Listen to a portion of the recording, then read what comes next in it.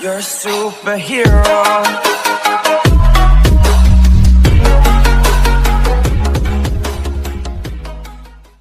So today in this video you will learn how to take a screenshot on any Windows laptop, and there are a lot of ways to capture your screen, and I will be using a unique method to take a screenshot. So let's enter with a basic one. We need to click Windows key plus print screen key at a one time, and your screen will go dim and a screenshot of your entire screen will be taken. So this is the basic method, and if it is working then it's fine, but if it is not working then we have another method also. So let's proceed with another method, and this method is completely unique. So just click Windows button plus Shift plus S key.